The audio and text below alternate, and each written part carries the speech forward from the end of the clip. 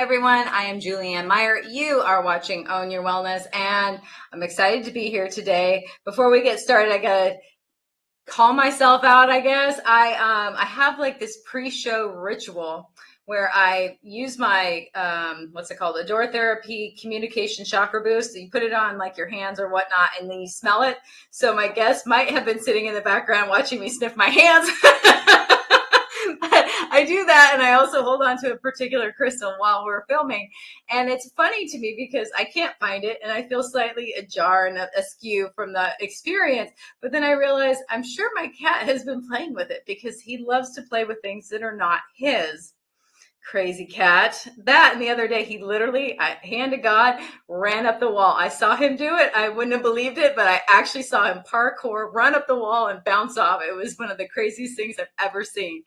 But anyway, enough about my cat, enough about communication. I am excited to bring our guest on today. She is an amazing health and wellness expert, somebody that I had the honor and privilege of meeting recently through a mutual friend, and I'm so glad that we got introduced. So let me bring her to the stage. Theresa Wells, welcome to the show. Hey, thank you for having me today. So excited that we get to have this conversation. You know, when we were talking privately, and I think I actually said this, I said something like, you're my people. And it was so true because just the way that you approach this whole idea of health and wellness is absolutely phenomenal. So I would love for you to share a little bit about yourself and your wellness journey. Oh, wow. Well, it's interesting. It was some time ago, some years ago, where, I was going through the struggles like everyone else, not eating right or enough. That was my not eating right, was not eating enough and going through the day with maybe only eating once or twice. I went from being extremely physically active in high school and college, and then later entering after college into adult life and falling off of intentional activity with exercise and whatnot. And I ended up just becoming obese.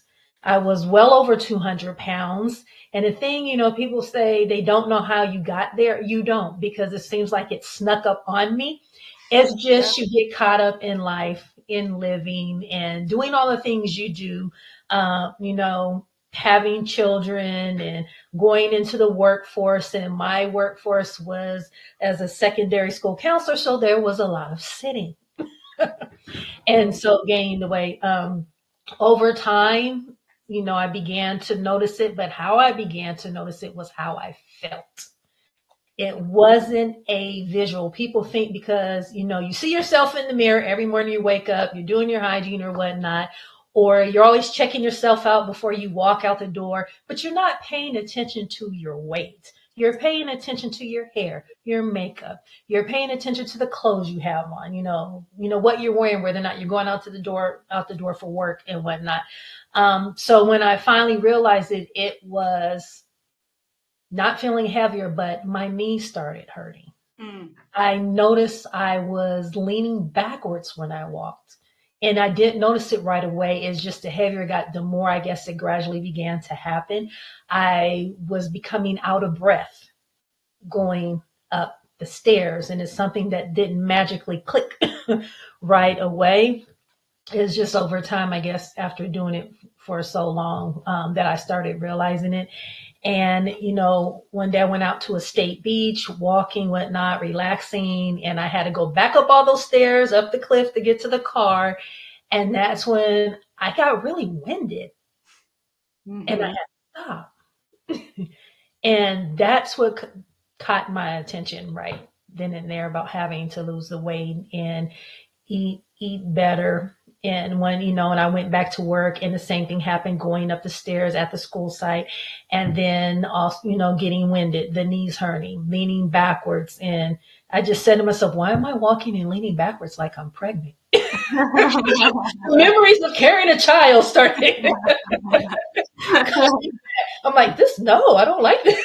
So eventually, and one day, how I started working out is so hilarious. At least now it is to me. Is like I wasn't thinking about it. I think it just was subconscious. I was just sitting down watching TV. Wasn't thinking about working out. Not thinking about anything like, oh, I need to eat healthy. I was watching TV, and all of a sudden, out of nowhere, I just got up off the couch, grabbed the jump rope that I had, went into the backyard, and started jumping rope. Wow. Seriously, until this day, I was like, what made me do that?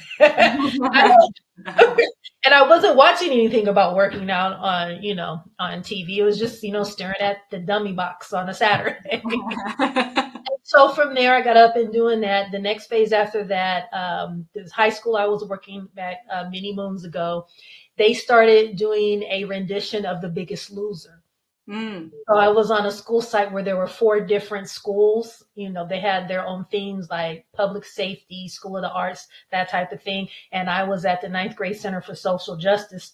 So each of the schools started competing against each other. So it was a group effort. And so that's really what got me on the ball, watching with what I was eating and whatnot. And then also one day I went to the doctor, and the doctor actually told me I was fat without saying I was fat. And she did it in such a way that I didn't realize it till after I returned to work after the doctor. So I went all the way back to work and said, did she call me fat?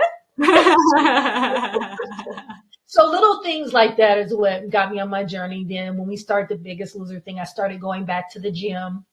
First walking on the treadmill, then entered into going into the fitness classes. I was just walking on the treadmill one day. I was like, oh, what is that noise? And looking over into the Group X room at, I was about to date myself. It is now 24-hour fitness. I was a member when they were family fitness. Like, whoa. So when it started going to the classes, that's when I discovered turbo kickboxing and started doing that class.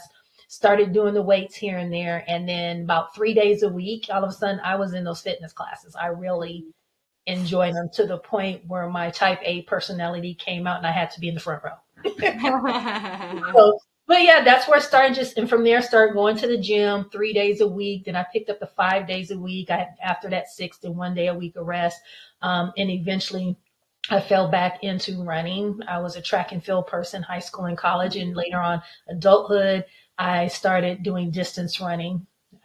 Till this day, I think I got tricked into that, but I enjoy it because 15 years later, I am still running. And so that's how my journey went.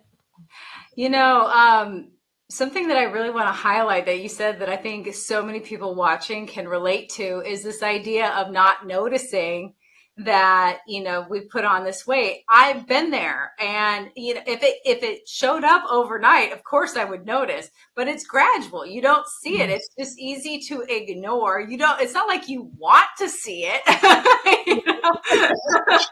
You don't want to admit, it's all of a sudden it's there. You can't ignore it for whatever reason. And I was actually talking to my husband about this the other day. yesterday, I think it was, and I was telling him about how when I was little, my mom and my stepdad used to make fun of fat people. That's what they would do. And my mom pointed at some lady and commented about how fat she was, and my stepdad looked at her and he goes, "That's how big you are." and, and so my mom was like, "No, I'm not." And I remember because I was in the back seat, and she turns to me and she goes, "Am I as big as that lady?" And I looked at the other lady and I said, "Yeah, Mom, you are," because she asked me. And I'll never forget her crying because she didn't see it. She had no Yes. idea. And I mean, that scarred me for life, but that's another story. But I love that you share that because there's a lot of people out there that get shamed for not Mm-hmm. noticing. But you don't. It doesn't happen, magically. It takes time to get bigger. It really Yes. does. Yeah. So thank you for sharing that.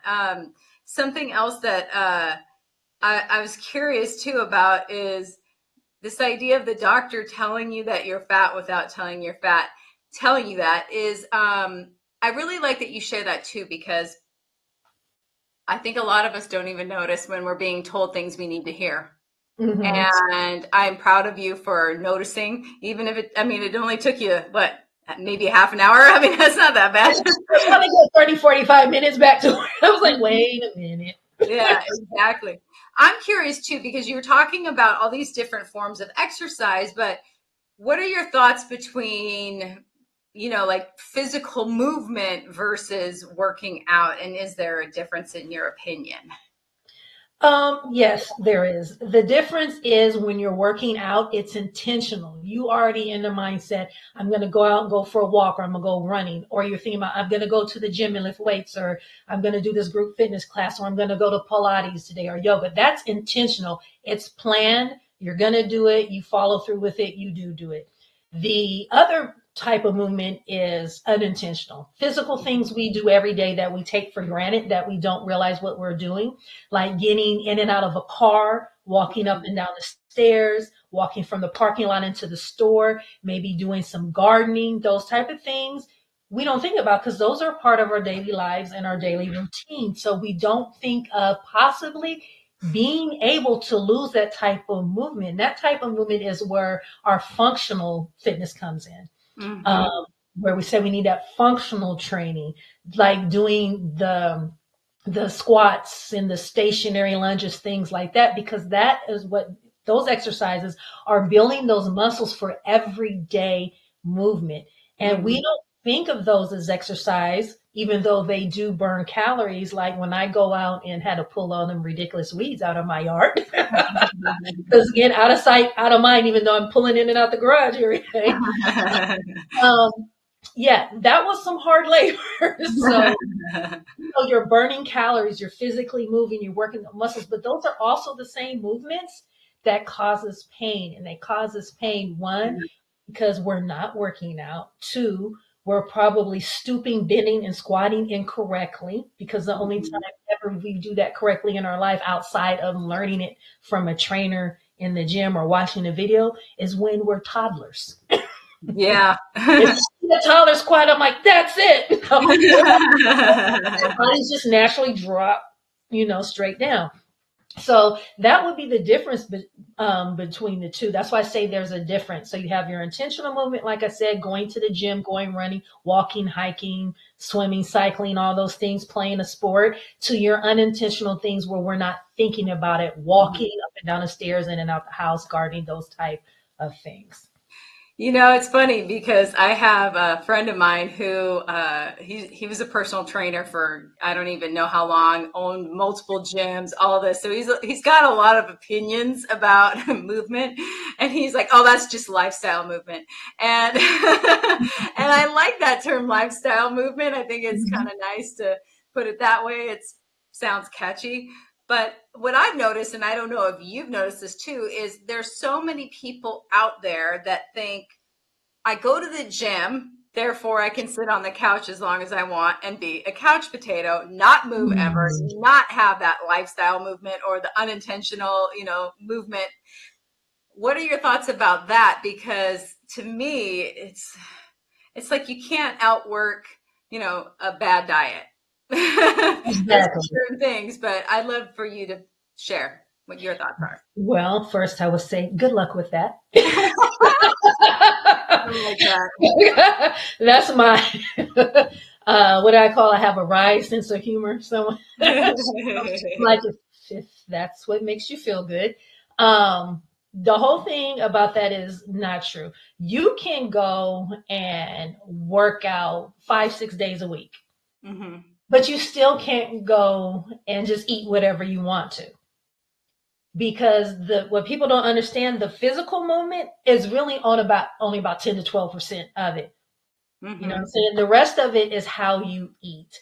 So, for example, people might think, oh, I ate a half a pizza. I should not have done it. Oh, well, I'll be in the gym, tomorrow and the day after. Well, guess what? You have not burned off that half a pizza in those 2 days you worked out. It's going to take you almost an entire month to burn that half a pizza. You have exceeded your amount of calories more than likely than you were supposed to consume for the day, because it's supposed to be calories in, calories out. You're burning more calories than you put in order for the weight to drop. If that is your focus, weight loss, because everybody's fitness goals and nutrition goals are different. Hmm.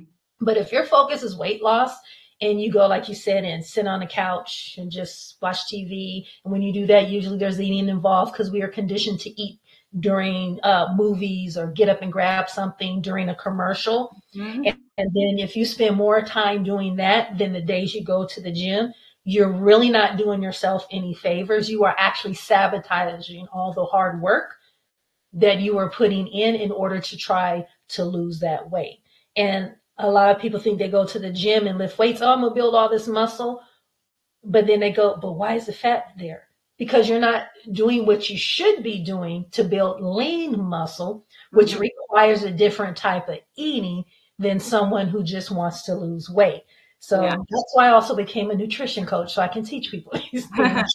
I love that you do that too, because for me, I've been a personal trainer and a nutrition coach, and you know, I I think movement is extremely important. Don't get me wrong. That is definitely, but if you don't have your food right,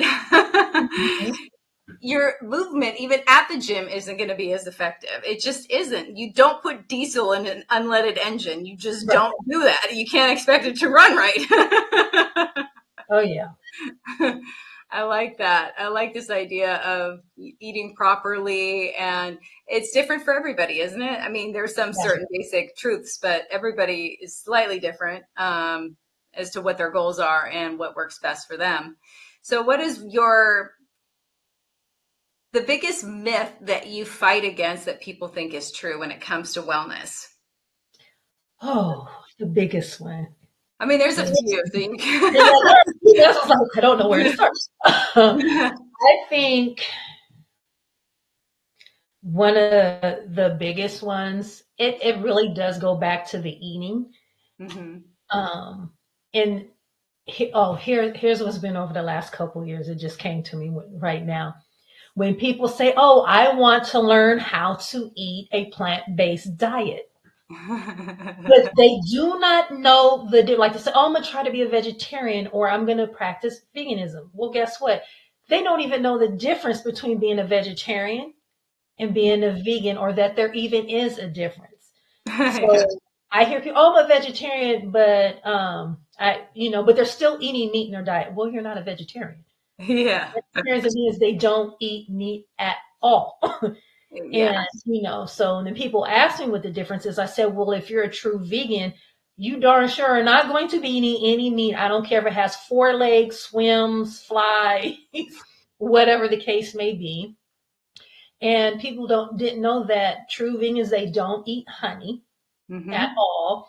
And that's because a lot of them believe that by eating the honey, you're basically disrupting nature. Yeah. You're disrupting the whole process of what the bee's job is with pollination, collecting the honey, taking it to the hive, those type of things, and decreasing the bee population, basically. So they won't eat the honey. So that part has nothing to do with what they're putting in their body. It's just their belief with that process. Yeah, Also, yeah, they're not going to be eating any dairy. So no eggs, no yogurt. They're pretty much making their own food at home, their own vegan burgers, things like that. With vegetarians, they might still be eating the dairy yogurt or eating eggs, but they're just not eating anything with four legs or swims. So that would be, or the cheese. Like vegans aren't going to eat anything with dairy at animal all. byproducts. Yeah, animal byproducts are not not a. Yeah. My dad so politely, I can't say this because we're on TV, but he says he doesn't eat anything that takes a crap. So, and he fills that in with a swear word. But yeah, that's the way he so politely puts it when people ask him. So I like that. Yeah, it's kind of funny how people say they want something and they have done zero research whatsoever. Exactly. And then I laugh because people don't know I'm a vegetarian. So I hear them say things. I'm like, okay. Or they think being a vegetarian, and I've been told I know how to eat vegetables. I'm like, well, being vegetarian is more than knowing what a vegetable is or how to cook them and put them in your mouth. Or people, well, what do you eat? What do you mean, what do I eat? I eat food. Just take the meat off the plate.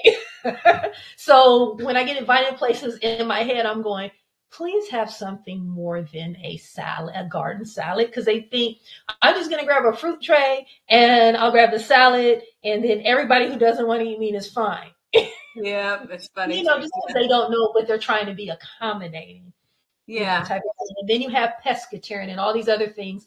And for me personally, I'm thinking, oh my God, where did all these subcategories come from? You either eat meat or you don't.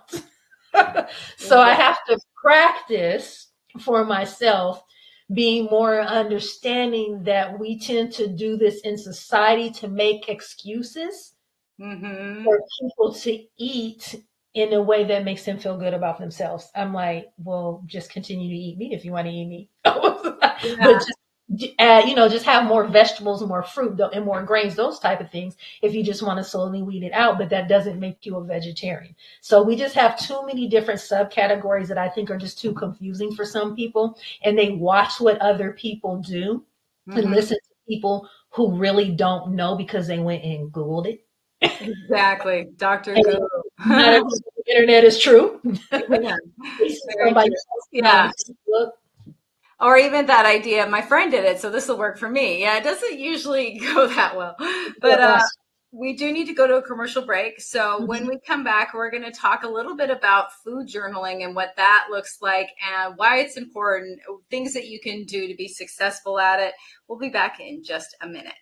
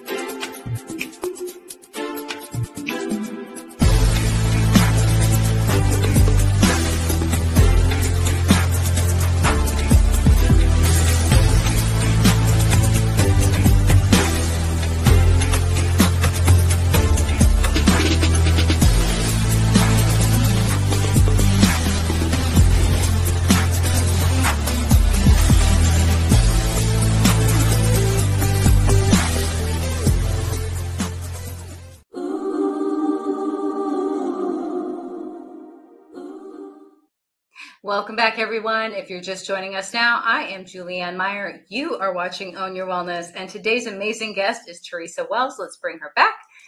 Welcome back to the show. So excited to have you here today. We've been talking about this idea of wellness and all these different labels and these different ways to like call ourselves vegetarians, pescatarians. It makes me think too of anything else, even sexuality these days, or in the addiction world, there's like California sober. I mean, we do this everywhere is what I'm getting at. It's kind of interesting to me. But before the commercial break, I mentioned that we were going to talk a bit about this idea of food journaling. And I have my own thoughts and opinions, and they're pretty strong because I come from having a disordered eating background. But something that you've done and created that really caught my attention, I thought, oh my gosh, this is the coolest thing ever. I would love for you to talk to us a little bit about that, about if you bite it, you write it, and how that came about and why it's important. Well, back in my journey, when you had asked me when, we first started this dialogue, is about where I began. Part of what I didn't mention is that I started writing down what I was eating. And I started just by doing it on a calendar, not meal planning, not meal prepping, but simply writing down in the little squares on a calendar what I ate in the time of day I ate it. And I think I had saw that online or something. I was looking at different ways to try to fix my eating, if you will, and realized that a lot of my weight gain was because I was not eating. People think weight gain is just from overeating or indulging in a lot of bad carbs, the cakes, cookies, and all the other sweets, chips, and things like that. Well, you can actually gain weight from not eating. So, because your body holds on to the fat because you put it in crisis. So, when I started learning all this, I was writing things down. And when I wrote it down, I saw that I was eating no more than maybe once or twice in a day. Oh, wow. That when I did eat, it was still healthy. I was, even though there were sweets and things when you go to grandma's house when we were growing up, I never was a big sweet eater, probably because I was around it all the time. And as a Gen Xer, you're still around that silent generation where they were home baking when the grandkids came over and stuff. So my grandma had already done this, so it wasn't a big thing. And plus, growing up, we were made to go outside and we don't want to see you till the porch light comes on. Yeah. So we were more physically active and still being outside all day and going without eating. So I think just from growing up that way, that I developed a habit of not eating enough times in the day as I should. So that caused the weight gain, in addition to the lack of physical activity after I left out of college because I was doing track in field. But with my journal, I wanted to do, bringing us up to speed now, I wanted to do that. I wanted something to go with my online course that I have. My Build a Better You Fitness and Nutrition program. I said there needs to be, and this comes from being an educator, so I have to preface it with that. Being an educator for over 20 years, I go, oh, I can write a course. Now, I was never a teacher. I've been a secondary school counselor, so my whole niche for that entire time was behavioral and mental health. Mm-hmm. Do everything, of course, but diagnose. So, because parents confuse me with a licensed clinical social worker or psychiatrist, I have to explain. I don't diagnose, I don't treat, I don't prescribe. But what I can do is observe, assess, refer. Basically, I do everything they can except for the three things I just mentioned. So, with having that background, in addition to becoming a personal trainer, nutrition coach, I confuse those two skill sets of mine together and created the journal, If You Bite It, You Write It, a mindful food and fitness journal. I wanted people to sit down and write. I didn't want them just to write, today I had a hamburger, a side of fries, and a Coke. Oh, maybe I should not have done it. Oh, well, and then do it again tomorrow. So I wanted something that was intentional and mindful. I wanted people to sit and really write down, okay, what time of day did I eat my breakfast? Mm-hmm. What did I eat for breakfast? Was I eating alone or by myself? How was I feeling before, during, and after I ate? What was I thinking before, during, and after I ate? I also created so people can write down the things that they did well in the day, and a section for things where they knew they could make improvements. Mm-hmm. I also wanted them to still feel good about their journey, so I made a page for them to write down their affirmations and put a little positive quote at the end of that affirmation section. It's like writing your affirmations and just processing, really internalizing what happened. So when they write in the journal, if you buy it, you write it. And actually, I should call it a textbook because it ended up being textbook size, to be honest with you. I'm just lay it out there. It's not a journal that you can carry around and put in your bag, your gym bag, your purse, anything like that. I wanted people to actually have to sit down and process Mm-hmm. their journey of what they're going through. And I actually wrote it in a way so people can identify whether or not they may possibly have disordered eating. And Mm-hmm. think, wow, I really think I need to talk to my doctor. Yeah. So that's something that I really want to share because anybody who's watched my show anytime, I've always had this thing about like, I've never written down my food. Like I understand the importance of it and I'll take pictures of it. That was my workaround. But for me, what you've created is so much more comprehensive and important because for someone like myself or somebody who has an eating disorder to be present with food and understand why I'm doing what I'm doing, what's going on, not just shoveling it in my face, like befriending this process that I can't ever get away from for the rest of my life. I love that you created that because that's something that would have helped me, especially back when I had those issues and they were very prevalent in my life. So I just want to say thank you because, and I like the idea of it being textbook size because then you have to sit down, be present. You can't just buzz through. No, it is not a buzz through at all. And it doesn't matter if you eat breakfast or not, you're not really a big breakfast person. It's about getting you to at least put something in your body. I don't care if you're trending and it's a slice of avocado toast with chickpeas and your cup of tea or coffee in the morning. Put something in your body. So every meal, it's like that for breakfast. I have breakfast, lunch, snack, dinner, and there's also a page for exercise. So you can write down on the exercise page what your workout was for the day, how long you did the workout, what your water intake is, because I'm big on drinking water. As people do, they drink water. And what they will say to me is, or one of my clients I have now, she said to me, yeah, I drink water, plain water, because I know her. I was like, plain water. No, she thought drinking water was diluting her orange juice. Like, no, plain H2O, earth juice. Just, just water. You I like dilute that. juice, Earth juice. yeah. You should come up with your own water line and name it Earth Juice. Yeah. So that's why I really did it. I want them to face what people don't want to face. Yeah.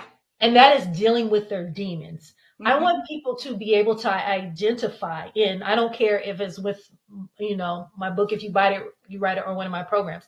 I really want people to be able to identify their truths, their triggers, their roadblocks, their fears, because until you are willing to face what is really mentally and emotionally breaking you down, until you become brave enough to do that, you're really not going to be able to move forward with the fitness piece, because these are things going on with us mentally and emotionally that are prohibiting us from moving forward with that physical fitness journey.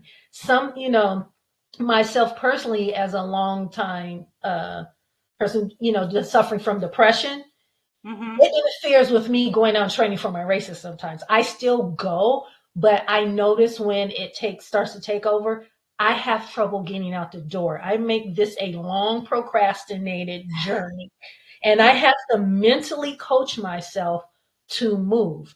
But not everybody can do that. They're not in that space to do that. So that's why I said I started tying in my background in behavioral and mental health with the fitness and nutrition Mhm. coaching. And that's why I did this journal, because until you identify what's really going on with you, you're not going to be able to move forward. I remember when I used to eat, another reason I did this, I could have lunch right now, and then somebody called me an hour later and say, let's go out to lunch and have a drink. And I go, well, I just ate an hour ago. I'm not hungry. And it's kind of come anyway. And I think I'll go and I'll just get an iced tea. But what do we actually do when we get there? We actually eat because we're conditioned to eat at a table because someone else is eating. So now I have eaten more than I needed to within, a 2 hour time span, and I'm too full to go to eat dinner at home later in the day. Now Mhm. I did not get what I needed in my body because I had too much of one thing and not enough of another. That's a really good point. And I've been doing a juice cleanse, I don't know, for the past, I think it's 12 days now, something like that. And I was on vacation and I'm sitting there across from my husband and he's eating food and I'm like sipping on juice. It was the weirdest. I felt so left out. I felt left out. That's really what it was Oh, not right. fun about it. But yeah, ultimately thinking big picture, what's going to be best for you? Right. And that's the thing. We have to do what is best for us and our bodies and not what everybody else is doing. Yeah. And that's why I tell people I don't design cookie cutter programs. I will not tell, yes, I will be your personal trainer and give you something cookie cutter just because I want to be lazy and not create something. Everything I create is based on the individual, period. So it's like, you have me there to help you, to support you on your journey. That's exactly what I'm going to do, because I just absolutely love what it is that I do. I love people seeing smile and recognizing the power they have within themselves. I love seeing them, just notice, that they're beautiful inside out from the time they started throughout their journey to the time they actually learn not to need me no more. Yeah. And I tell people, I don't do this for the money. If I did it for the money, I would never make any money. I do it because I love helping people. I have a passion about it. And my passion is so great because a lot of these things I have went through myself and had to do it alone. And I don't want people to have to do things alone when they don't have to do it alone. Yeah, I Mhm. think that that's really important too. And I like this idea of creating the power within the person so that they don't need you, but they can want to work with you still, which is okay. Mhm. But there's that accountability that's always nice. That's really where it is for me, is in the accountability. I mean, I've been a personal trainer for I don't even know how long. I still work with a trainer because it's not that I don't know what to do. I don't want to think about the workout, and Yes. the accountability of having to show up for somebody else makes me do it when I don't feel like it. So Yes. but I like knowing that I can do it on my own if I need to. Like if they're out of town, I could still work out. Yeah. That's what I tell people. I was in a really bad car accident years ago that uh, took me out of the marathon running world for a while. And every time the doctor said, "Okay, try this," I would have relapses and it would knock me back. But after the accident, now I'm a runner. What is that thing now? I'm a runner. Of course, I've known like weight training, stretching, and everything else I'm supposed to do. I just want to run, right? So before the accident, I wasn't going into the gym for weight training. I was going to the gym. I was doing it more for cross training, anything that's not running, going to the group fitness classes. I would lift weights, but not at the level I needed to. But now I do make sure I do that, whether it's body weight training, bands, dumbbells, whatever. So after the accident, I actually started working with a personal trainer. Okay. First, I allowed my son to train me. He was thinking about going in to the field of personal training. And then I just started going to the gym that he was doing his training out at. And I like going there better than the big commercialized places because it was a Yeah. small box gym. And I loved it because no one in there was taking up equipment, trying to do selfies instead of working out. And when you got in there, there was a mix of people, your everyday run of the mill people that just want to be healthy and professional athletes. And that made me feel better about going in there because I was more focused, I was more centered, and I started doing the weight training that was specific for runners. And I got so strong and so much more powerful by doing that. And I started healing the way I should after the car accident. So it really helped me be able to move forward and eventually get back to running like I'm doing now. Oh, I love that. Yeah. All right. So when we come back, because we got to go to one more commercial break, Mhm. I actually have a question I want you to think about during the break. And that is, have you noticed that when you set a physical goal that matches a business goal, that you end up getting to both goals quicker, easier, and faster? We're going to talk about that when we come back in just a moment.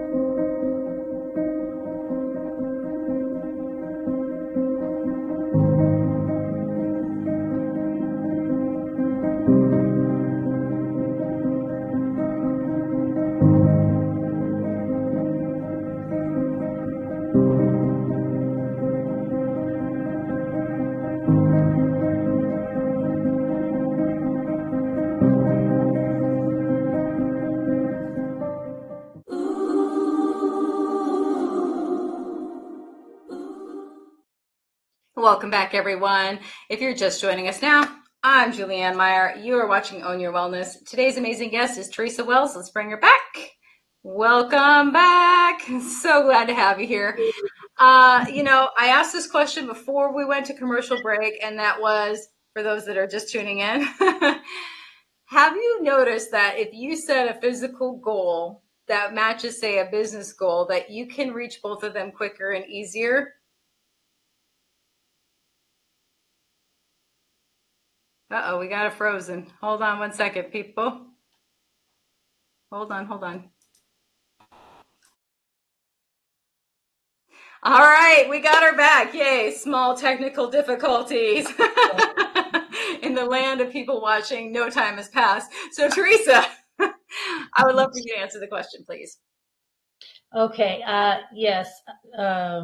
When you have something physical going on with me, specifically physical fitness and health and nutrition, it did help me move along faster with what I do for my business. And some people ask, how did you go from education to making this jump over to fitness, nutrition, the whole health and wellness thing?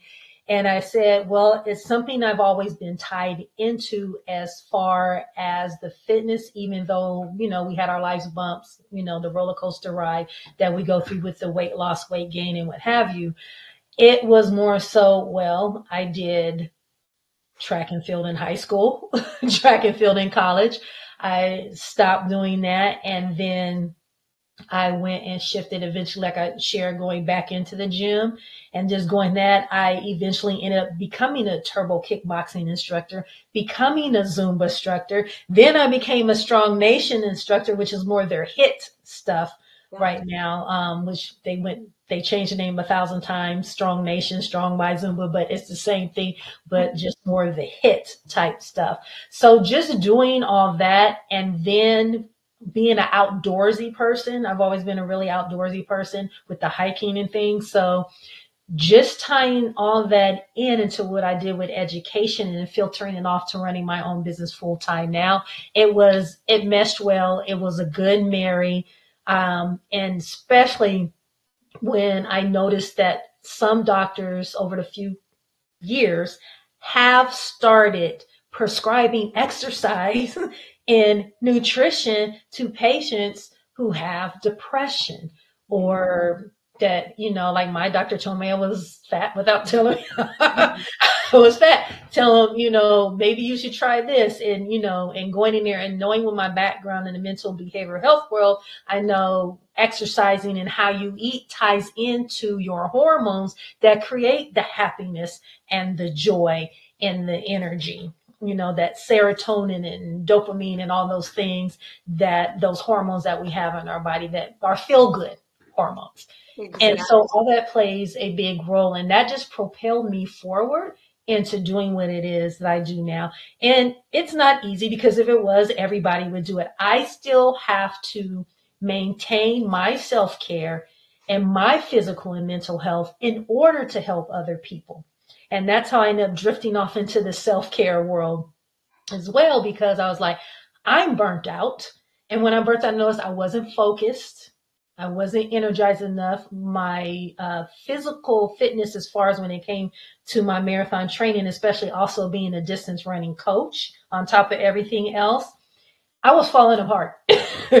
So that made me realize, okay, I have to take better care of myself in order to help other people, because when you burnt out, you're not only no good to you, you can't expect to be there for someone else in any capacity, because you don't have enough for you. You're not pouring back into yourself.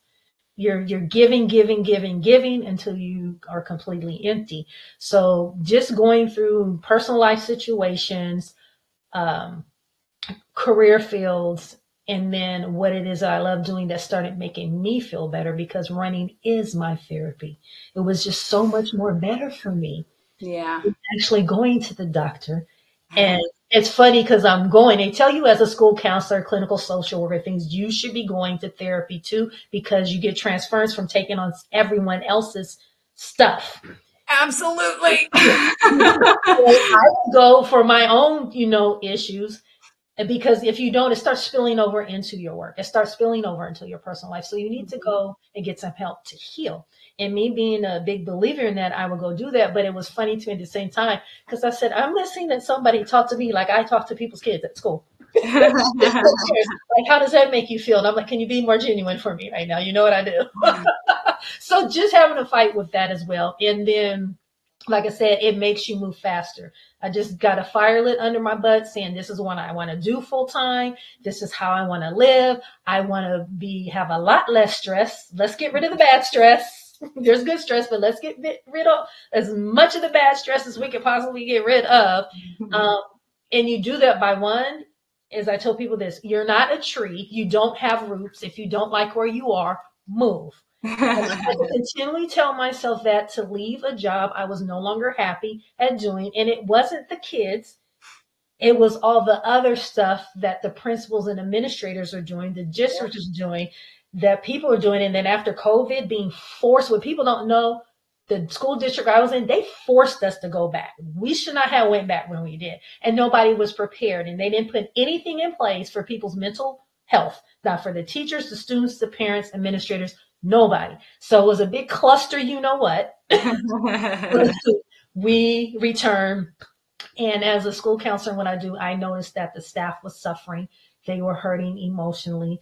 They didn't feel safe. They weren't comfortable, just the COVID stuff, not anything Yes. physical or anything like that. And people were still catching COVID and coming to work, not knowing they had it, obviously. And we were Yes. getting tested every week. And then it was awful. So going through that, not only that, I moved from living in San Diego up to the Inland Empire, which is 90 minutes away with traffic that can be anywhere from 2 to 4 hours to get home. Woo! Yeah. So my physical health, my mental health, my emotional well-being, not to mention my car was probably going through the same symptoms with all the driving. It was just too much. And so I had to do what was going to make me heal, make me return to my true self. Mm-hmm. And just with all that, that made me move faster with my business because I resigned and I threw my hands up and said, forget this. Just Yeah. like the mean people post, just throw this, just I'm out of here. And that's what I did. I think that that's an important distinction too. You don't have roots, you can move. I think a lot of us get stuck in the familiarity of the hell that we've created for ourselves Mm-hmm. and feel like we have to stay there because that's what we know. And the unknown is a little scary. It's like, I worked in addiction recovery for, I don't know, was it like 6 years? Man, that was like a lifetime. I think I'd like pay back some karma during my lifetime. I mean, woo! I wouldn't wish that on a lot of people because it's extreme. Those people. I was those people deserve therapists too because of all the trauma and drama that you hear. The people talking about. My gosh, it's scary. But yeah, I'm really glad that you shared that with us. We are almost out of time. We only have about 2 minutes or so left. So I'm curious if there's anything that you'd like to share that maybe you haven't yet. Yeah, I have one of my other books that was just released in December. It's the Holiday Survival Guide, a healthier way to stay fit during end of the year chaos. Yes, that right there. That right there, I will say that's my baby. That's the first one that I did all on my own with no help, no VA, no nothing. Oh, So I love wow. it. And it's been helping a lot of people. It published Christmas morning on Amazon, and I've actually been using it in my one-on-one sessions with my students and clients that I work with as far as self-care. It's really teaching people how to identify their roadblocks, their triggers, their interferences that keep them from becoming mentally, emotionally healthy. It's teaching them how to have less stress, decrease their anxiety, get rid of the overwhelm and frustration. It's teaching them that no is a complete sentence.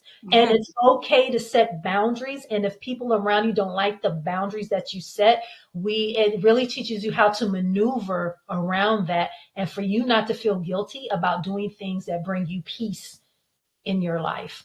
So Oh, that's amazing. I think that is something that you can use basically any time of year. oh yeah. I mean, the holidays are over and people are like are still buying it because I point out like you just did, you can use this any time of the year. It's just that when I did, I said, okay, I know what's about to happen. Christmas time is when, and holidays are the time when people become their most depressed. They got family coming in. You're looking at them like, get out. But you're trying to put a smile on, and you're stressed. You got holiday events with kids, yourself, and work, and everything just feels more intense. So that's why I wanted to do it around the holidays and gave it the title that I gave it. But yes, you can use it at any point in time of your life throughout any point in time during the year. I like that. Um, because yeah, and I like that it's geared towards holiday anyway, because that is really, I mean, it's supposed to be a fun time of year, but oh my goodness, there's so much more to it, especially as an adult. Yes.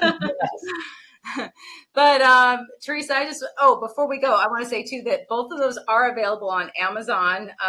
So make sure that you go and support Theresa and yourself, more importantly, because you deserve wellness. You deserve to walk through life not on your own, and also as healthy as possible. But anyway, that is all the time that we have for today. So I just want to say thank you so much, Theresa, for being here. It has been an absolute pleasure getting to know you a little bit better. and and for those of you who are watching, we will be back again next Thursday. So enjoy the rest of your week. We'll see you again soon.